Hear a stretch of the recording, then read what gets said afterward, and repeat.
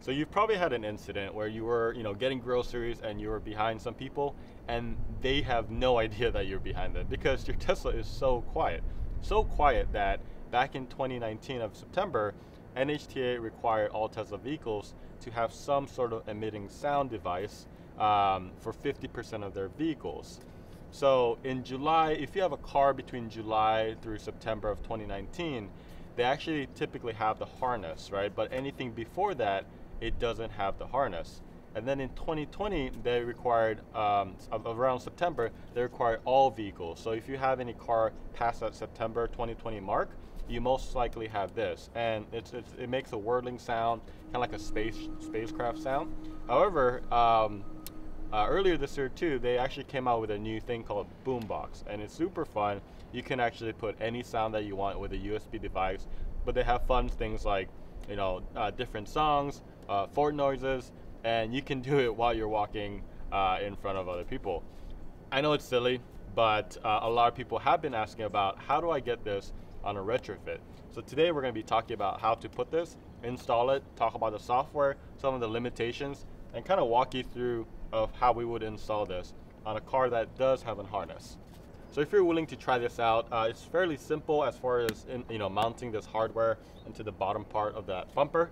But all you need is a PWS system, and the part number I'll be putting in the description, but it is 1299965-00-A.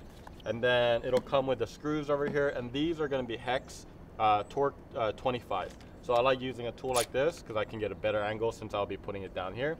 So if you have something like this, good for you. If you don't, you could just use a simple tool. I would definitely recommend some trim tools like this. You can actually purchase this at our shop. And then I would definitely recommend some light, right? Because it's going to be really dark in there. So the PWS is right under here. If you actually look under here, you're going to see some perforated and some holes where your speakers can actually, you can hear the speaker. So the first step is to get these, this side trim out. And the way to do it is, I like holding it down here, just pulling it.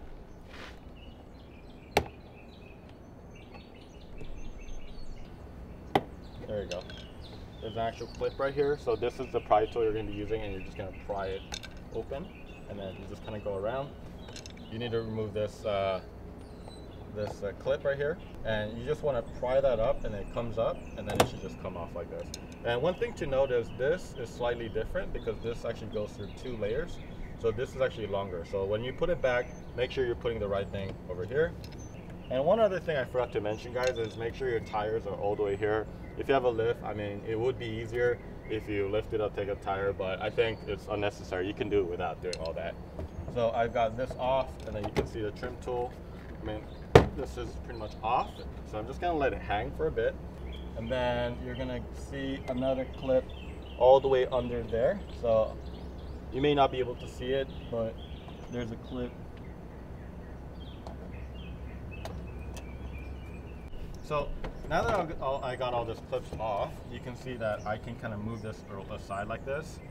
And then I'm gonna show you how this works. So I'm gonna do my best we have a light in there so you guys can see. But before we get started, kind of want to explain how this works. So you got the PWS system. You're just gonna put it in there, and it goes really one way, I believe. So it kind of just sticks there. But before I do that, I'm actually not gonna put it in. Just wanted to show you how this places in. Oh, sorry. Oops. But inside here, so this harness right here, typically, like mine had a duct tape. There's a clip all the way in the inside. And what you want to do to make it a lot easier for you is grab this tool. You're going to just pry that open. And it helps sometimes if you can get your finger and then just push it out. And once you loosen that, you can see that that's the clip right here that I just loosened. So once you do that, there's actually going to be a cap here. And you just need to loosen that, and then this cap comes off, and obviously now you can connect this directly to this. So I'm going to go ahead and connect this, and it goes up just like this. There we go. You'll hear like a small clip because there is a clip right there. And then we're going to go ahead and put this back in.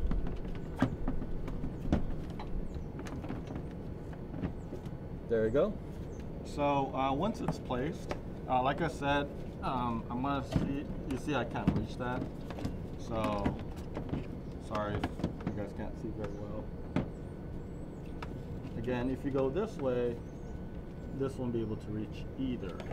So again, I think I'm just gonna decide to go put it all the way in the inside over there. So go ahead and line it up. And once you line it up, it won't really move because it kind of just stays steady. And what you want to do is grab your hex 25 or Torx 25 screw, and you're going to go ahead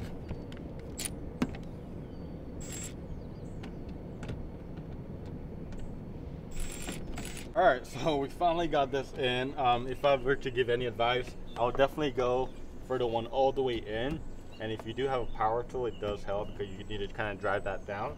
And then you could put the sides as well. But that's why it's so important to put this on, because it's going to be hard for your hand to move around.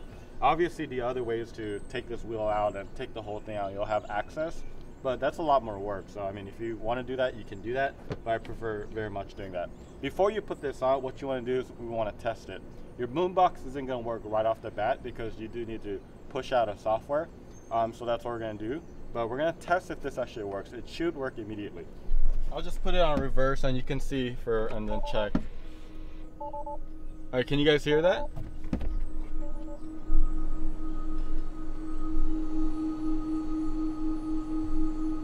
That's obviously the sign that it works. You can hear that. I'm going to put it on park. And then if you try to see it, I mean, you go to like entertainment, toy box, you're not going to have Boombox, just so you guys know.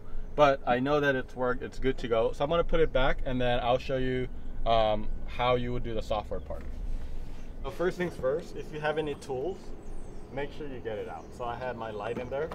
So I've actually forgotten stuff in there before. So just make sure you take everything out.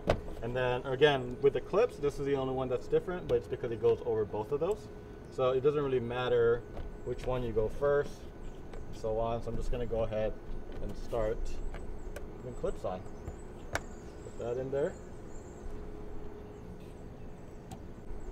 There's 2 clips and it goes in this hole right there. So when you're doing this part, make sure you are aligning, but make sure those holes are in. And then once it is, there you go. Make sure everything's aligned.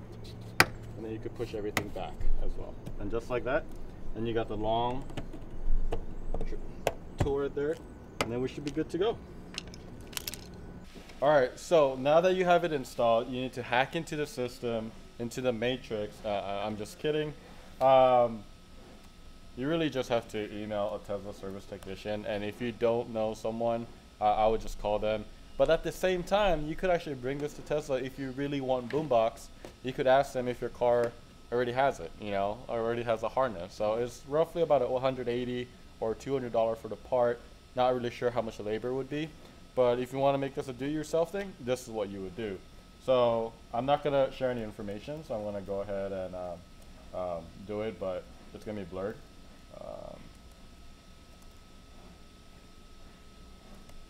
Awesome. So send an email to your service technician or your service center or whoever contact you have, and typically what will happen is, or what they told me is, they would send you a firmware, you update it, and then you should have Boombox in your car. So we're just gonna be patient, we're gonna wait, and tomorrow we'll see if we get the update and see if Boombox works.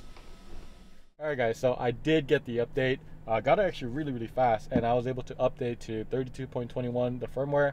And actually when I first updated it, it didn't actually work right away. However, I was able to contact Tesla, and then they debugged it, and then immediately it worked. So now I have Boombox, and I can do stuff like that. So you have old horn. I like that one. Applause.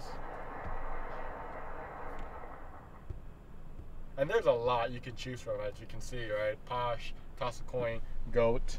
And you can actually put your own stuff, so that's really cool. I haven't had the chance to do that yet, but I definitely will. I need to figure out what creative way we can do this for the next video or something like that.